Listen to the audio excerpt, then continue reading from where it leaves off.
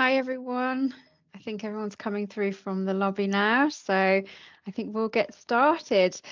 Big warm welcome to you today. My name's Laura Hill. I head up Cloud Essentials in our UK region. It's my pleasure to host the session today, and I'm joined by Nivasha, my colleague, who is your main presenter, who's a tech-savvy compliance specialist.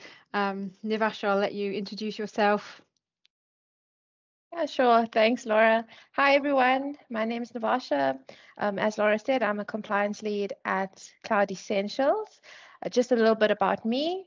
I'm an internationally certified compliance practitioner via the International Federation of Compliance Associations, as well as a designated compliance practitioner via the Compliance Institute of Southern Africa, or KISA, if you're familiar with it. I have experience within the financial services industry as a knowledge management consultant. I've worked as a commercial legal advisor, as well as a regulatory compliance specialist, managing compliance across multiple jurisdictions and under the purview, no pun intended, of local and international regulators. Back Thanks, to you, Laura. Natasha. Thank you. So the aim of the session or time today is that you will have gained some, from our experience, from a risk, a data protection perspective, some points to kind of throw into your mixing pot, I suppose, of your thinking around Microsoft 365 Copilot. So we're going to share with you top concerns that we're hearing from conversations within C-suite at a board level, data security initiatives that we really think are worth prioritizing, the business case and building that business case around risk mitigation towards your Copilot journey, and some very practical quick wins around protecting data. So the format we're going to follow is Microsoft. We're going to work through the presentation content, during which we would love to capture some input. So please keep an eye on the chat panel for some participation via Slido. Our colleagues Chris and Sally are also going to be quite active in that chat, which can get quite a lively place as well, to keep an eye on that. And feel free to type questions as we go. We will certainly tackle them at the end, and very happy to stop the recording at that point and lift off mics as well, to have more of a Q&A session. So just quickly, by way of introduction to Cloud Essentials, we are a very long-standing Microsoft partner around the area of content management, and it's why we're very excited about Microsoft 365 Copilot, because it really just builds on the work that we do every day with our clients to help them manage their content. So we deliver professional services to migrate data into the Microsoft Cloud ecosystem, often from legacy on-premises, third-party platforms, think document management systems, think email archives, file shares, etc., into Microsoft 365. But then also delivering services to really create the conditions for that data to be managed in a very compliant, secure, well-governed way. We have a very unique offering around the adoption of Microsoft Purview, which is Microsoft's native solutions for data security and compliance through to e-discovery, where we deliver compliance advisory from Navasha and her team, combined with very technical services to really get adoption accelerated. So for our clients, we're really sort of ensuring that all of that data growing and being collaborated on within Microsoft 365 can ultimately be used as a business asset, which of course is the entire vision behind Microsoft 365 Copilot.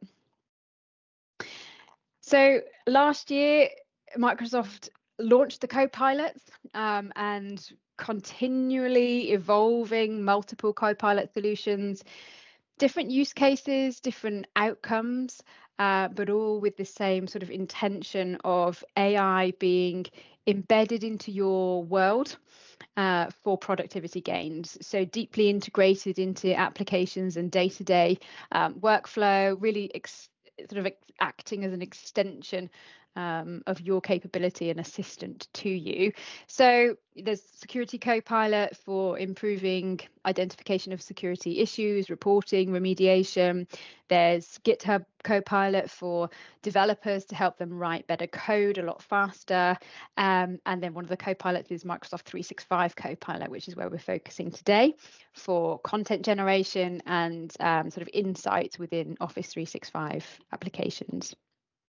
So I'm just going to dip quickly into a bit of Microsoft content here, just to give you very quickly Copilot, Microsoft 365 Copilot, sort of in a nutshell. So if you sign up to get licenses for Microsoft 365 Copilot, it will live within your everyday Office 365 apps, your Excel, your Teams, your PowerPoint. And it is fundamentally, as I say, that productivity tool to achieve content generation, perhaps sort of analytical outcomes quicker. And that's the win. So some very simple examples here are perhaps giving Copilot a prompt to generate a summary of a long technical document, perhaps with Microsoft Word, to summarize trends from within data, perhaps from Excel spreadsheets, and then suggestions on maybe what to say in an email within a specific tone of voice. And these are very basic illustrations. Certainly an observation from us would be that in certain industries, organizations are really starting to look quite towards quite transformational use cases, especially where they're really compelled by productivity. They're compelled by time is money, because Copilot is about those productivity outcomes. So for example, we're seeing legal firms thinking towards Copilot and ways that they can really get a competitive advantage from essentially doing more in less time. And it kind of makes sense for legal firms. They own and work with and generate a lot of content. So for a legal firm, potentially quite administrative tasks can become more efficient, and maybe at the more sort of specialized fee earning end of the spectrum, there's potential scope there for AI assistance in document reviews, standardizing documents, client communications, etc. So I think the use cases they're starting to surface with a bit more sophistication from Microsoft, and as organizations kind of explore how they can be used. I'm not going to attempt a presentation about the wizardry of how Microsoft 365 Copilot works, but I think it is important to just level up and understand a couple of very basic principles, just to set the scene for the rest of the webinar and what Nivash is going to talk us through today. And that is that in using Microsoft 365 Copilot, you're using these natural language prompts within these apps to make those requests to Copilot. And then the process behind the scenes will improve that prompt. It will make a call to the Microsoft Graph to retrieve your business content and context. And you can sort of think of Microsoft Graph as this gateway to drawing intelligence out of your business content. So this then modified prompt will go to the large language models, which returns back your result to Microsoft Graph for things like aligning with your security controls, your access controls, because the process will only return to you as a user responses that you've currently got access to. So yeah, that response then goes back to you as the user, and or sort of commands to the apps to execute on whatever the task was that you'd asked it to do. So yeah, it's just important to note that the process is you taking from, not giving into the large language model, so your data isn't feeding it. And secondly, that this process will respect your data security controls. You just have to have them. So just hold on to those principles. Navash is going to expand both in just a moment. But just before she does so, I do just want to throw a question out to participants today, just to gauge some context from you, on where you are at on your journey towards making that investment into Microsoft 365 Copilot. So I'm just going to launch a question into the chat, asking exactly that. Yeah, where are you? on your journey towards investing in Microsoft 365 Copilot. So this is 365 Copilot, those chargeable licenses, as opposed to using Copilot within Edge. So yeah, are you live with Copilot? Maybe you were part of early adopter programs. Is there initial pilot scheme in progress? Have you already got licenses and you're sort of having a play? Maybe you're preparing to get licenses or exploring just the possibility of it, or actually no current plans at all to look at it. So I'll just let the votes come in. You should see that in the right hand side panel.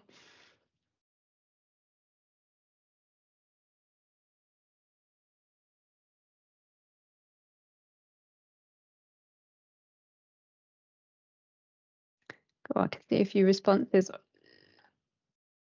No, including exploring possibilities on paper, aware of it. Some have got licenses, having to play, some are in pilot scheme. Interesting. Yeah, very different actually to when we asked a similar question on our first webinar we did around Copilot 6 months ago, which feels like a lifetime ago. And yeah, I suppose speaks to the fact that organizations are mobilizing around it. You know, things really have shifted in the last 6 months. It is fast moving technology, fast moving marketing and positioning from Microsoft, and actually within an already fast moving and fast changing landscape of other factors as well, like for example regulatory change. So yeah, just I suppose to set the tone here and acknowledge that we are all on this learning curve, and we're bringing some food for thought on risk today.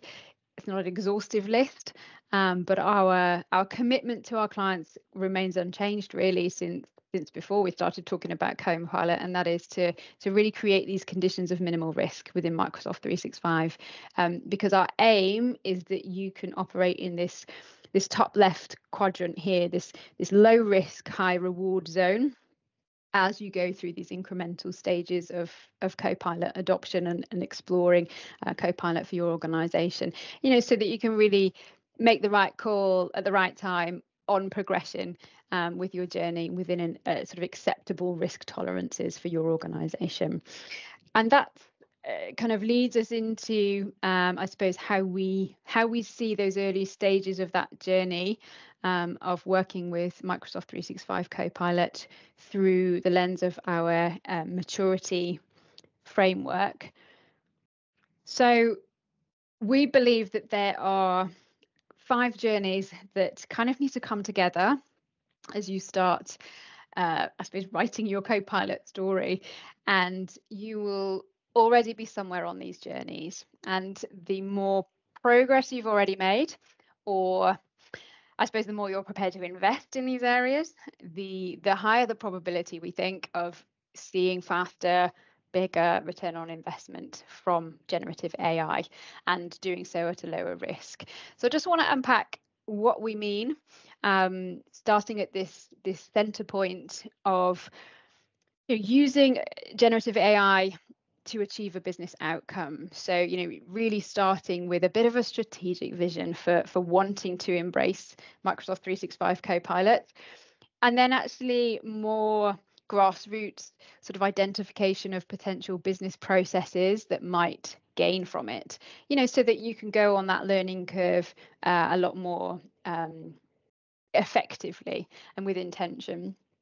And then just moving around anti-clockwise, you know, it's likely that your data security journey might need some reflection as you look towards making some moves with Microsoft 365 Copilot, you know, because Copilot plays into your security, your compliance, your privacy controls, and you'll already be actively working in this space. You might just need some fresh benchmarking and prioritization of actions to take, you know, maybe based on your Copilot guinea pig groups, for want of a better word.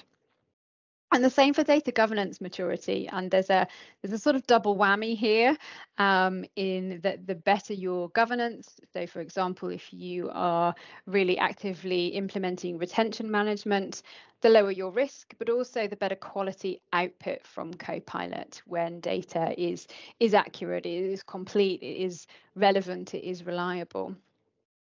And then moving around, there may be some ongoing effort around content optimization, so improving the quality of the output. No one's going to restructure their entire data estate to aid AI. And in fact, that would kind of defeat the point of AI doing all that legwork for you. But a sort of growing consciousness of the structure around your data, the boundaries, a degree of curation and monitoring for the quality and the accuracy of your inputs and outputs around Copilot. And then coming full circle to a very sort of powerful lever that you will want to pull, which is managing change, and this sort of mind shift to working and being in conversation with an AI sidekick beside you, and really sort of overseeing user adoption to get maximum reward. So our approach is to use this sort of maturity assessment to help you benchmark in these areas so that you can formulate what a pragmatic, what a sensible Copilot adoption roadmap might look like. And yeah, if you perceive that you're falling short of where you want to be on that risk continuum, that's where we as a partner can continue to help you on your journey, because that is your risk to carry in alignment with the Microsoft shared responsibility model. And Microsoft have revised this recently to bring clarity to AI. But in using Microsoft Cloud Services, you're signed up to this.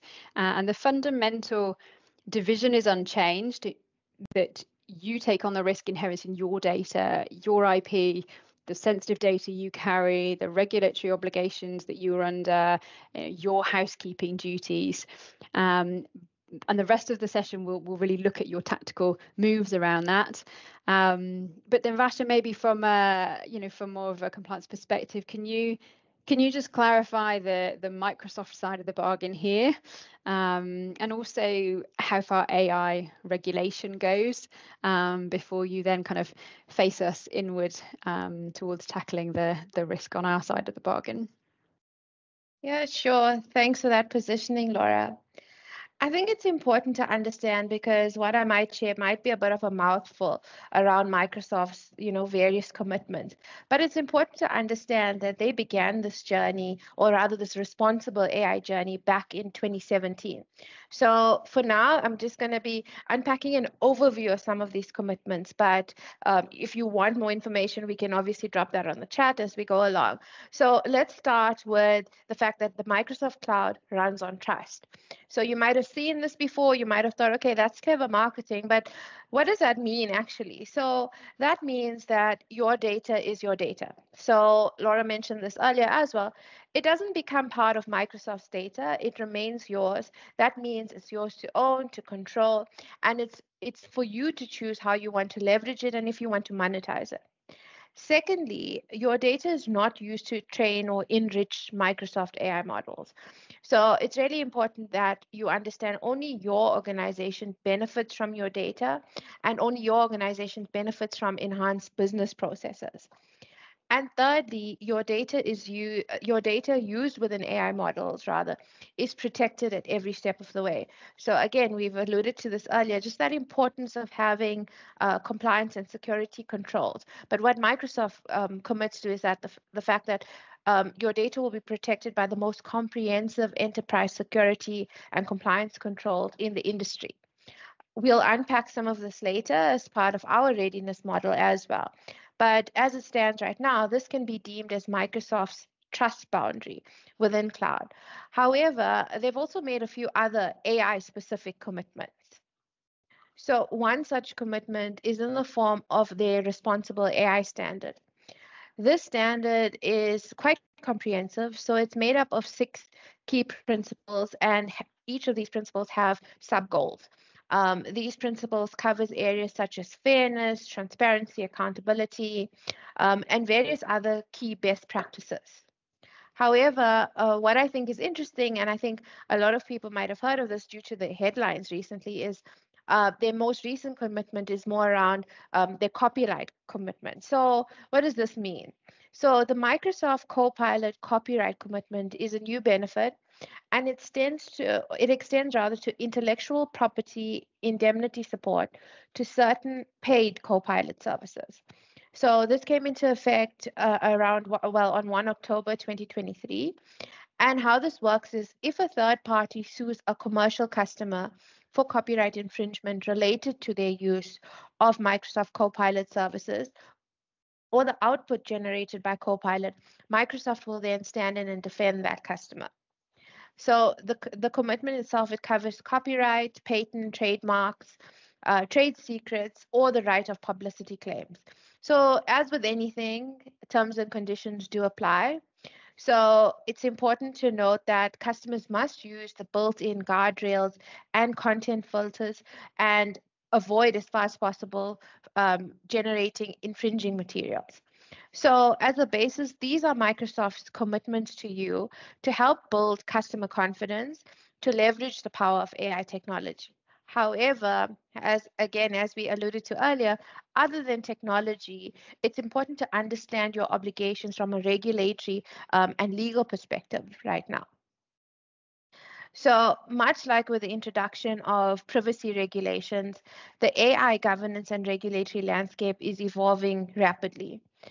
So I'm not attempting here to summarize the countless pieces of draft legislation, strategic plans, or even the comprehensive EU AI Act that was recently enacted. We also saw the International Organizations for Standardization, or ISO, introduce the ISO 42001. So this is an artificial intelligence management standard, and this is really their aim at trying to standardize, no pun intended, the implementation of AI and some of the key management system controls that are needed. However, across the board, either in these governance documents, what we're seeing is key themes. So those themes are transparency, governance, data privacy and security, as well as, depends how you see it, the promotion of fairness, but also the elimination of bias. And lastly, and what we saw most notably in the EU AI Act is the adoption of this risk-based approach. So we will cover some of the best practices we found as part of our readiness assessment to help manage these requirements and how it can be built into a compliance strategy if you don't have these already. Because as we said, a lot of this is already provided for probably in your compliance strategy, and now we're just going to help you identify some of them as we go along.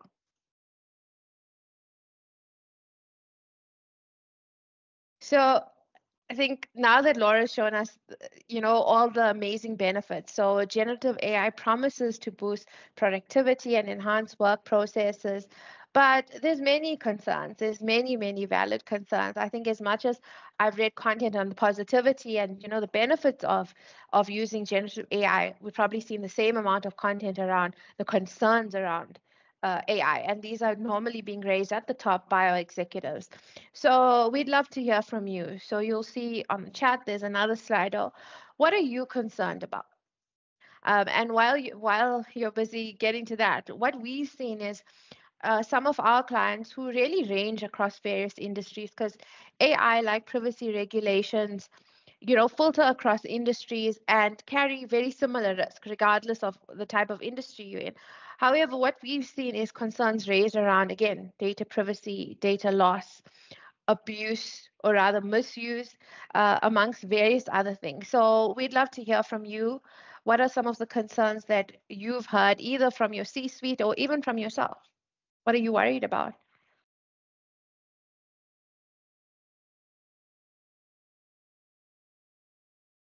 Yeah. Laura, are we getting some responses there?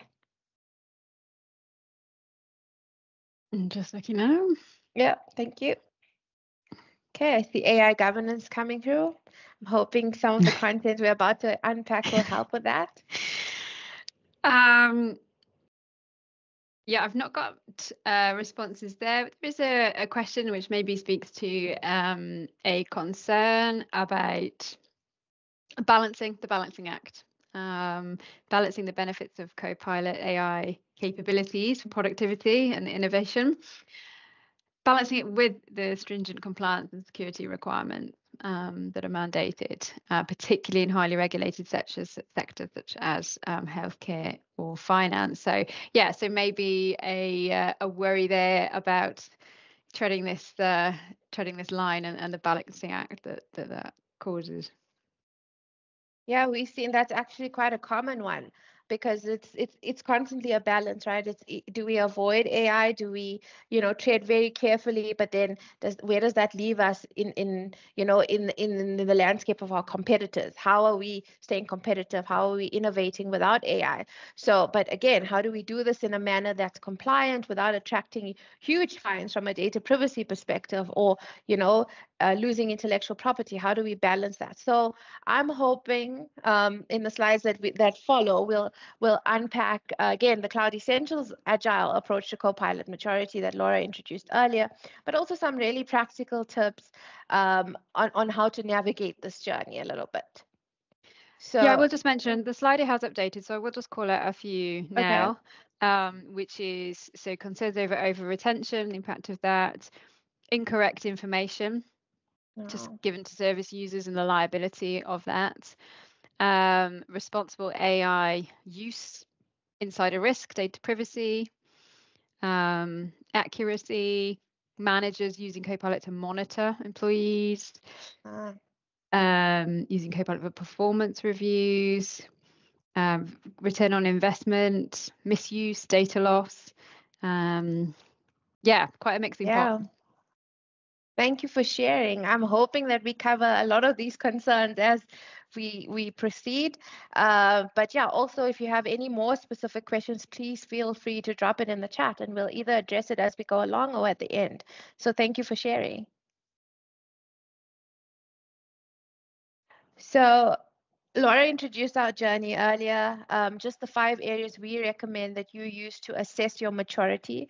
So what this could mean after this assessment, it either is going to show that you're quite immature and in a reactive mode, or that you've actually already embedded people, process, and technology controls, which means you're optimizing. So at this level, it means you're able to predict and prevent nearly all potential issues, leading to maximum operational efficiency and minimal downtime. I mean, that's an ideal state to be in, especially when deploying new technology like AI. However, your journey is your journey. So depending on where you want to be, the following might be tactical moves you can make to improve your stance around data security and data governance.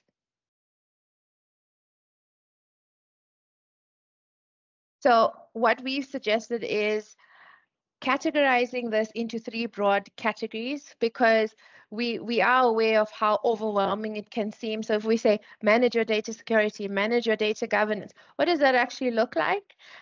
So for the purposes of this webinar and in terms of our methodology, we've categorized into 3 broad categories. So promoting user accountability when using Copilot, management of access to AI apps, and protecting the data entered and created by Microsoft 365 Copilot. So in the slides that follow, I'll unpack what that means for you. So if we start right at the top, promoting user accountability, here we're really looking at governance considerations. So the governance considerations for AI are similar to most of your existing risk and compliance obligations. So I think it's very important to guard against, reinventing something or creating standalone processes where it might already exist within your organization. So it's crucial for organizations to ensure that their people, process, and technology controls effectively address the risks associated or posed by the use of AI. And this will help instill confidence among stakeholders and safeguard the organization's success. So before implementing AI, organizations should consider their decision-making around governance, data security, and cultural values to account for potential impacts. So you'll see, again, as we unpack, I'm going to cover a little bit more detail around things like your AI policy. But although the governance journey, again, can seem like a mountain, your organization can start by taking some of the following steps. So identifying your regulatory obligations. This probably already exists in the form of your regulatory universe. So it could look like updating your regulatory universe to add AI regulatory or AI related regulatory obligations. But it's very important to note that some of these obligations already exist. It just might not say this is specifically relating to artificial intelligence. It's rather around protecting your data, securing your data. And as we know, this is already in existence in our data privacy obligation. So some of these controls already exist. They might just need to be enhanced to cater for your use of AI. So it's also important with the introduction of, just like introducing any new risk into your environment, increasing your compliance oversight here. So this means establishing robust policies to ensure that AI is utilized in a responsible and ethical manner. This could either be done by using your existing policy, so if you already have an acceptable use policy, or the creation of an AI policy. So I will unpack some of the steps to creating an AI policy in the slides that follow.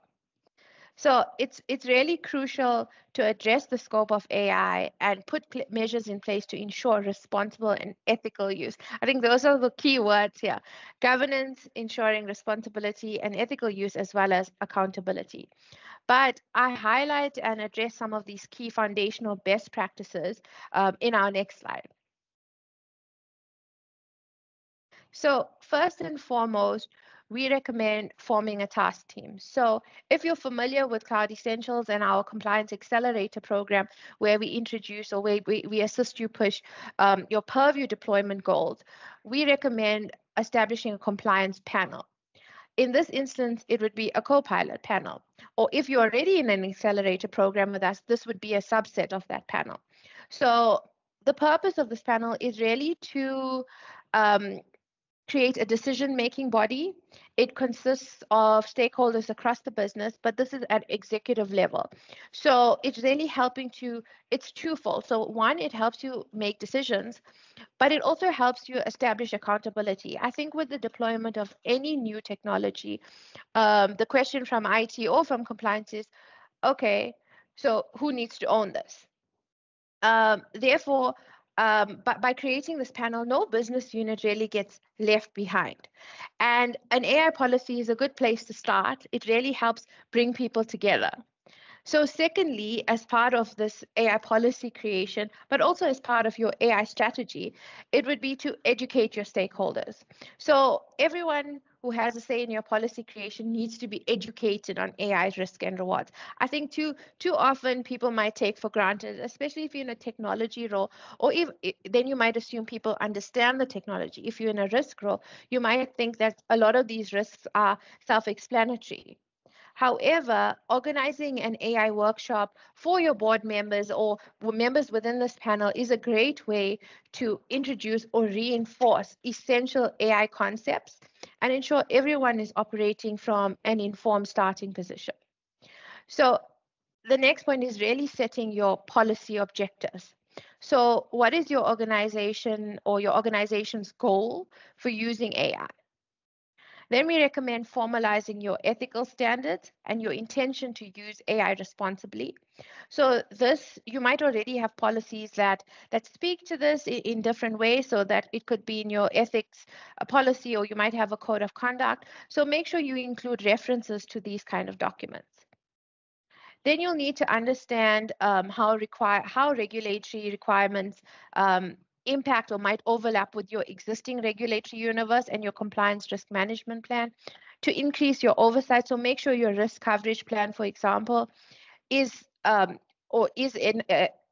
enhanced, rather, to create or to make provision for now AI monitoring. So will that fit within your existing monitoring scope? Most likely, because a lot of these controls overlap with your privacy controls. So I think that's why it's really important for you to understand where there's this overlap. We also recommend you explore and understand and define your AI use cases and understand your associated risks. So this might mean understanding what your associated risks are is invaluable for identifying specific vulnerabilities you'll need to control for. So this is very similar to your existing compliance and risk, assess process. So this normally forms part of your compliance risk management process where you're assessing your risk. Now we're saying take that same process and ensure that you're including AI in that. Lastly, you need to document your AI policy. I think there's too many, there's so much literature currently on AI. So I made this joke earlier to my team that the only thing that's evolving faster than AI is the amount of content available on governing AI. And it's really important that within your organization, you try and be as practical as possible. So I think even in this webinar, that's what we're trying to do, provide some practical tips to implementation. So when you create this policy, the documentation should be shared across your organization and preferably as part of a wider AI training program that educates your stakeholders and users on AI-related risks, rules and responsibilities. And also it's very important because of the changing landscape to always monitor and review this policy periodically. So we can, sorry, thanks, Laura. We can move on to the next slide. So the next category we wanted to focus on is managing access to generative AI. So as we know, first and foremost, there are various AI applications or tool sets in the market right now. Again, it's impossible for me to list all of them, but you need to define and like really take control of the process and say, define what's allowed within your organization. And this, again, is usually based on your risk appetite, as well as security and productivity considerations, which you should have worked out as part of your AI policy and strategy. So in addition, you should also be able to put measures in place to ensure that only employees who have the necessary training and awareness can access the relevant apps. So this is especially relevant where an organization is embarking on a staggered risk-based deployment, which we believe is best practice. So when establishing a timeline for who should be given access to Copilot and the type of access, it's important to understand that the level of training required will depend on the user itself, or the user themselves rather. So you need to understand the user's current exposure and experience to understand the legal and compliance or reputational impact their usage might have. And also look at the business units at which where you are deploying this technology to make sure that you're actually getting maximum productivity. So it's important to realize that sometimes implementing or switching on technology could be simpler once it's done in a manner that involves people and process. So actually putting your policy together, actually defining who the relevant people are, and making sure you have processes to support them. So the next category we really want to look at is protecting the data entered and created by AI apps. So how do you do that practically? The introduction of Copilot to your current security landscape can be seen as opening an additional pathway to risks that you might already have. So, for example, the implementation of user authentication and access controls should already be in existence in a good, data management and data governance strategy to comply with privacy legislation and as well as minimize your risk of data loss or data breaches. However, we have had engagements with organizations who see controls like role-based access control or multi-factor authentication as a hindrance to conducting business efficiently. So it should be noted that by introducing Copilot, organizations now need to reconsider that decision because of the significant risks associated with the usage of generative AI.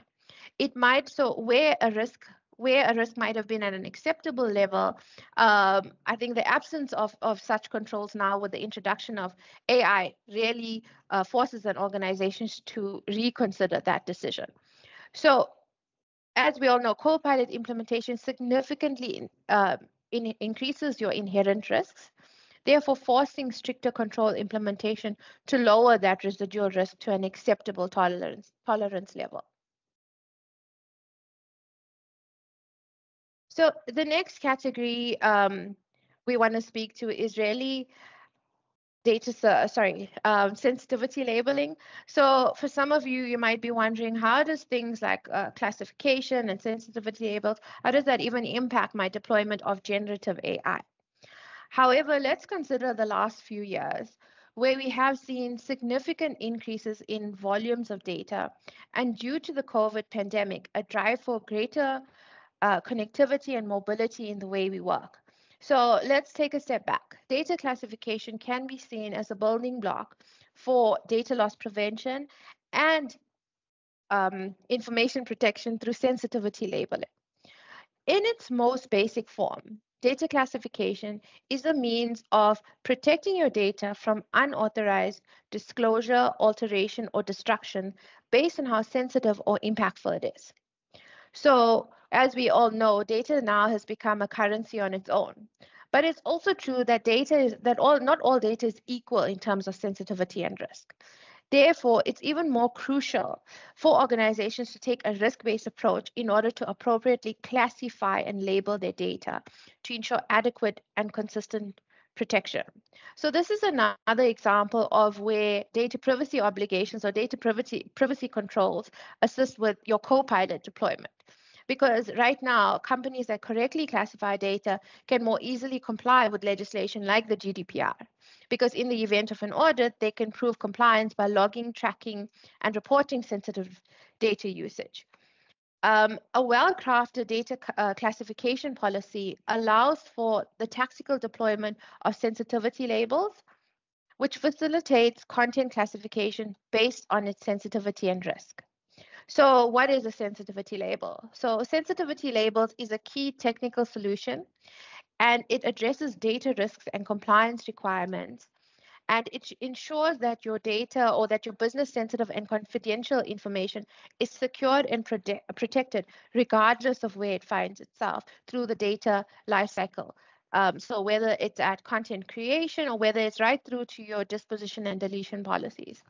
So practically, let's take this and apply it to a practical example. Practically, once deployed, Microsoft 365, when generating content, would look at leveraging information contained within a document, regardless of where the content or the document might live.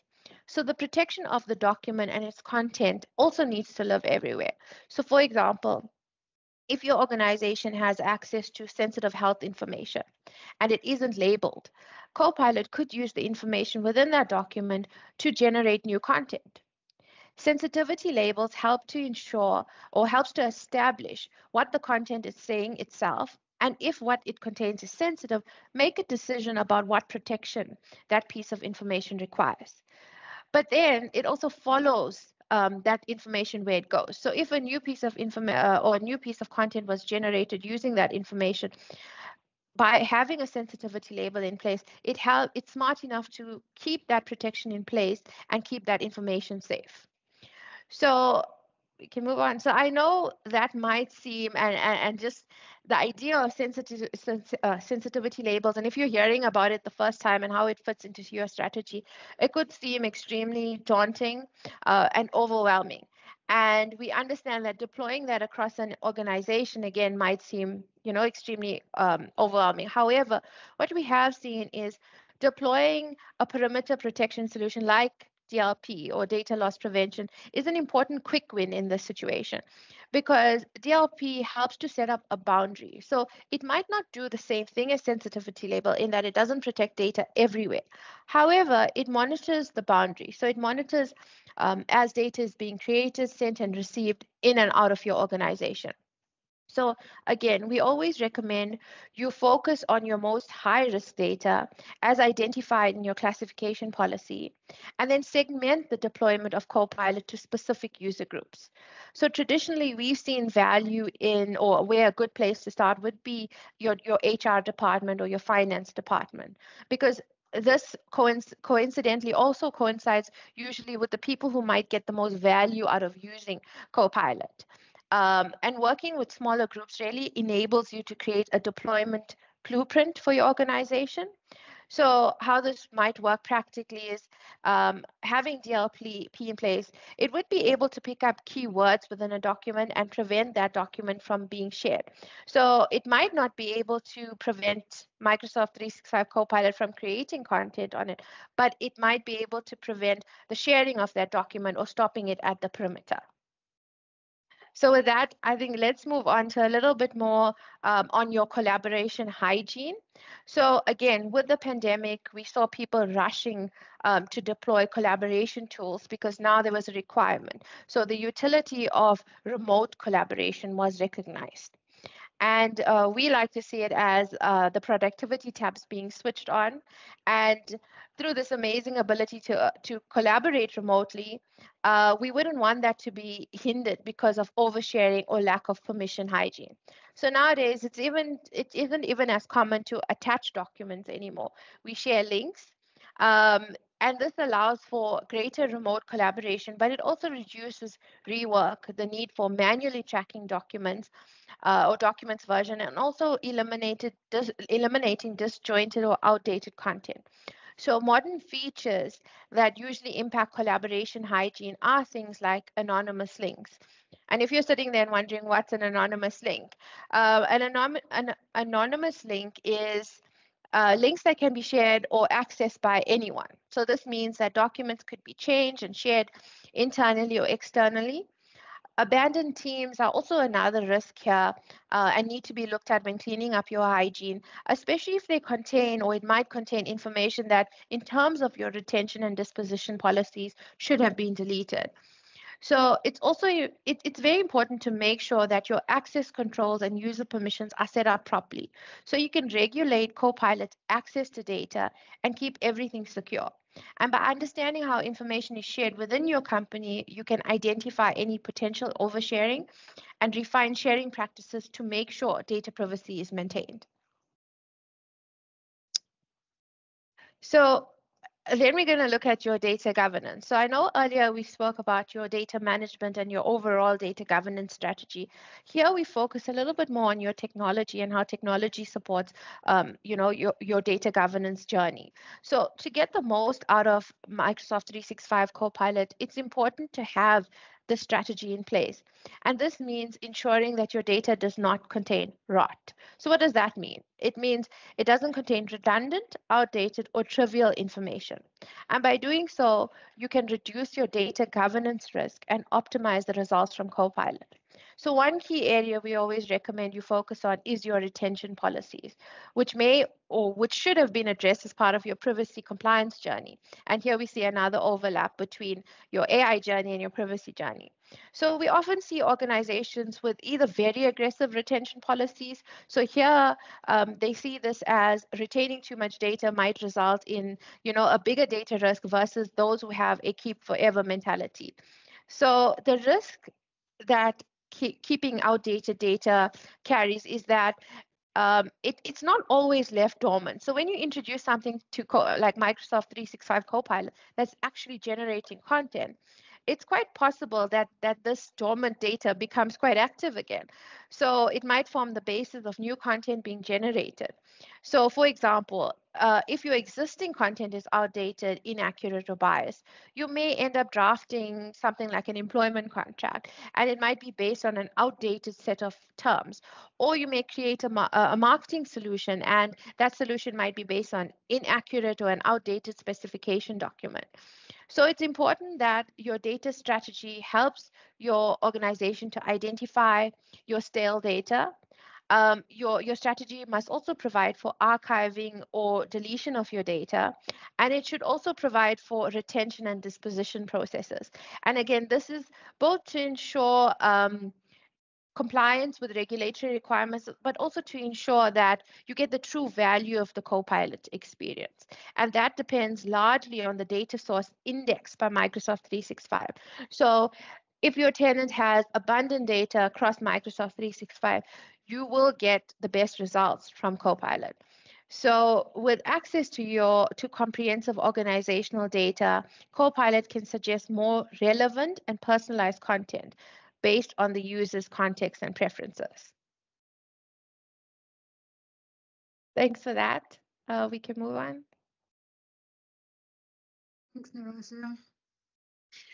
Yeah, I suppose just as we start to kind of bring the session into land now, we're often working with professionals who are championing projects internally within their organizations to mature compliance, security, governance, to play out some of these tactical moves that Navasha has talked to just now.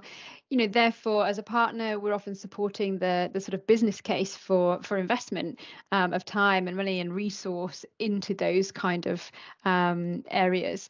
And the fundamentals, I think, of the sort of reasoning behind investing in these kind of initiatives hasn't changed with the launch of Copilot. But what has changed is the conversation around it, and then the sort of trigger for it, and the conversations going on with C-suite at board level around Copilot, where there is a real mix of perception, of emotion, I suppose, and yeah, the sort of appetite for generative AI, ranging from really chomping at the bit, really enthusiastic, and wanting to go for it, to fear and avoidance.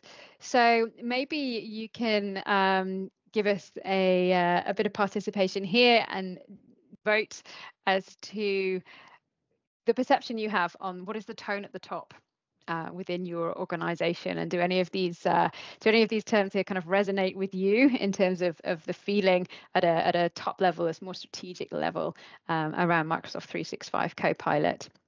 Because what we are seeing is that the risk professionals, IT professionals, they are being asked to, or feel compelled to, put down a more precise statement, a more precise strategy, for the next financial year to support Microsoft 365 Copilot adoption, as potentially previously unbudgeted investment. So really having to navigate that business case and those recommendations internally within the context of that tone at the top, which isn't always easy. So I can see some here: resistance, uncertainty, exploration, confusion, cautious optimism. I think that's a great term. Yeah, cautious. Yeah, interesting. Thank you for that. So maybe these sort of building blocks here might be helpful to you around sort of constructing a business case, constructing a recommendation to invest more in assessing risk, and then sort of practically how to take initiatives forward to take action on risk. And often a business case kind of falls around these three themes. First being taking action to minimize the negative impact of non-compliance. So often we are working within heavily regulated industries, and perhaps your organization is financially regulated, you're definitely data privacy regulated. Perhaps there are standards or best practices that really can't be compromised on, or you're working towards a certification like ISO 27001, and you need to take action to uphold those practices. And AI is becoming more and more, as Navasha discussed, sort of part of that. Secondly, there's often a theme here around taking action to really minimize the negative implications of data loss. So whether malicious, accidental, the stakes can be high.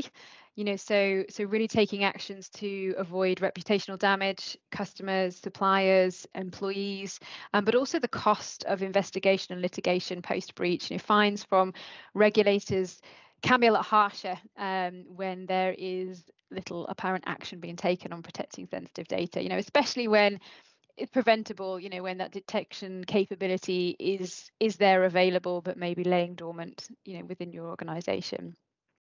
But the third theme here, which can actually be a really strong play, and it's much more of a positive narrative, and something that we certainly champion, is sort of positioning the adoption of data security, data governance controls as really just creating those responsible conditions for enabling technologies like Copilot, so they can be taken advantage of quicker, so they can you can be promoting higher quality outcomes, and also meaning a higher degree of confidence to consolidate into Microsoft 365, and there might be cost benefits to do that, to displace legacy platforms or other SaaS subscriptions, and really strategically move more into the Microsoft ecosystem and kind of remove the barriers to that, so that Microsoft 365 can deliver on what you're paying for your license fees anyway. So yeah, just some food for thought there on constructing the business case. But Navasha, if someone was looking internally to sort of champion this conversation, walking into a meeting about it tomorrow, what advice would you give to them? Yeah, so firstly, good luck. But also, I think it's important to sort of divide this threefold. So as an organization, understand the reward. So in order to do that, what is your strategy? What is the reward? What are you looking to achieve? And what are those tactical use cases? So then that would then inform whether you need a short or a long-term adoption roadmap. And then who needs to help you? So do you need to bring in a partner like Cloud Essentials that can help you do a maturity assessment, for example? So then we'll move on to, then I think you need to move on to assessing your risk. So again, this is looking at your regulatory landscape, your technology that's and your controls that's currently in place. What sensitive data do you already hold, and how are you managing that? And then lastly, or rather looking at your permissions and your identity management. So really trying to break this down into what controls you might already have, what regulations are you already subject to, and what technology you might have to already further your Copilot journey. And then lastly, prioritize your quick wins. So by identifying what you might already have, or by looking at deploying solutions like DLP, try and prioritize that, and while never losing fact. I think this is key. Don't ever lose track of your risk and compliance universe and just your regulatory objectives as well. So your business case and your regulatory objectives, and just finding that balance. And I understand, there isn't a one size fits all, but doing things like a readiness assessment, like from a Cloud Essentials perspective, could really help you see where you sit on that spectrum of readiness and help you inform your risk a little bit better, so that you can look at where you are in this journey. Thanks, Navasha. So just to wrap things up, you've heard our opinion that your readiness is very relative to your context. There's certainly no 1, 2, 3 step generic readiness plan that you'll ever hear us preach. Navasha, you've helped us sort of frame that conversation around risk from a Microsoft commitment and then our organizational responsibility. And with that, some practical points on tackling data security, tackling data governance from people, process, policy, technology perspective, and also suggested, as you just mentioned, that these things are best initiated from that foundation of maturity assessing, where you can factor in your benchmarks, your regulatory landscape, your risk tolerance, your timeframes, your priorities, to map out your next steps. And as always, this conversation belongs to both risk and IT and many stakeholders within the organization. And we've also taken a temperature from you, the audience, on feelings towards Copilot, and leave at these sort of readying and looking and assessing what your journey might look like with cautious optimism. I do like that term. So we're going to wrap. Thank you very much for joining. I'm just going to launch a quick survey. If you'd be so kind to respond to that, it really helps us understand more about content that's going to be useful for you.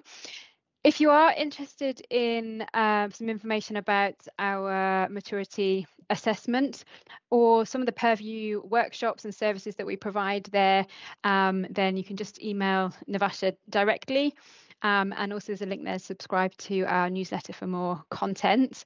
So we're going to stop the recording now. So thank you very much for joining, and I hope you have a lovely afternoon.